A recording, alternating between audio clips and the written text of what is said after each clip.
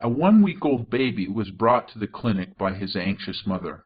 There was excessive accumulation of saliva and mucus in the nose and mouth of the baby.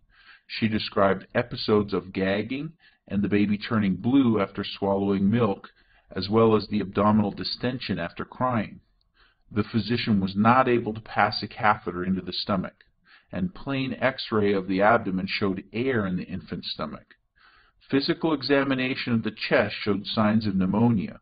Which of the following congenital anomalies could be the cause of this condition?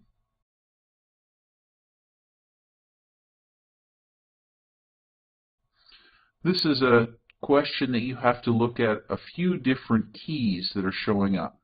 One is that there was an accumulation of saliva and mucus in the nose and mouth of the baby, and the gagging without an accumulation of large amounts of food and not vomiting will be a sign that there's a short pouch. There's also difficulty passing a catheter, which means there's probably an atresia. If you look at the chest, you're getting air into the stomach, but with an atresia, there must be another way of connecting the two, so you're also thinking about a fistula.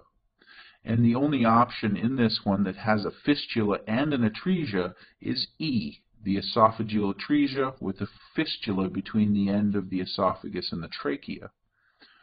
The gagging and coughing would be the associated fistula that has a connection to the developing trachea.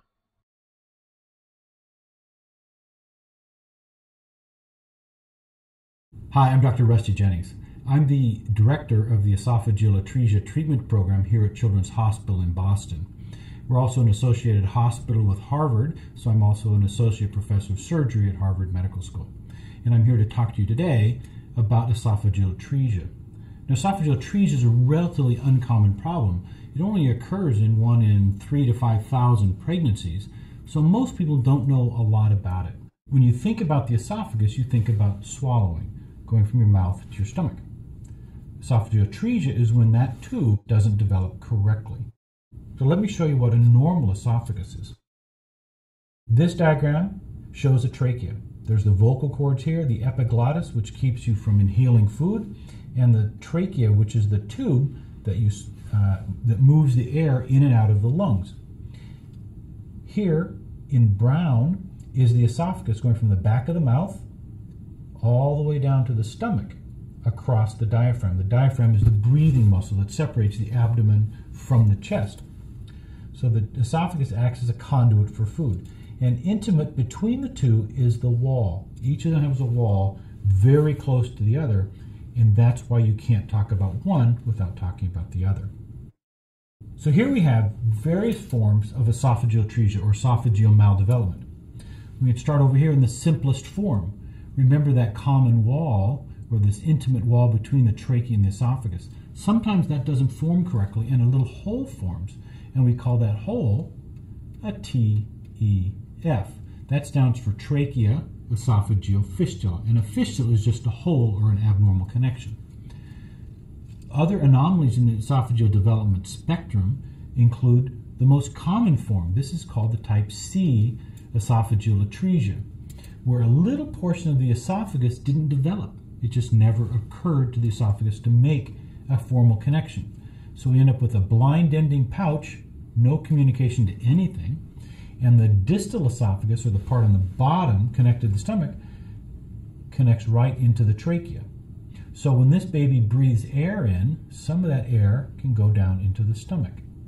And when this baby swallows liquid or saliva, it doesn't go anywhere. It stays in the back of the baby's throat and causes the baby maybe to cough or something like that. So this is called type C, and this connection right here is called a TEF. Other versions which are similar to this would occur when we have a short segment of esophagus missing. We have the distal tracheoesophageal fistula, but we also have an abnormal communication up here. So in here, we have two TEFs, one proximally and one distally.